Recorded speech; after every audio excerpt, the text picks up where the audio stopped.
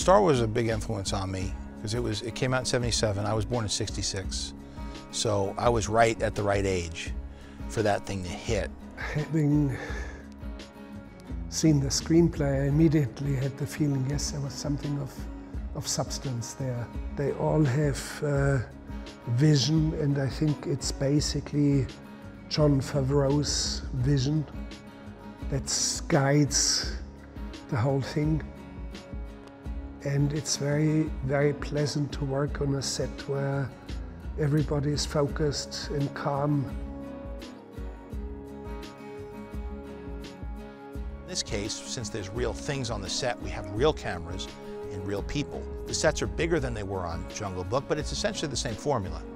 And now instead of having a green screen that you have to move around in light, which took forever, and that was really the frustration that led to these innovations, which was how could we do that without green screens next time? And so that led to you have a green stage, you have pre-lit green areas that you could expose, and then it turned into these video walls where you could have green just behind the actor, and then interactive light, which we used on Jungle Book also for shadows and things on the characters.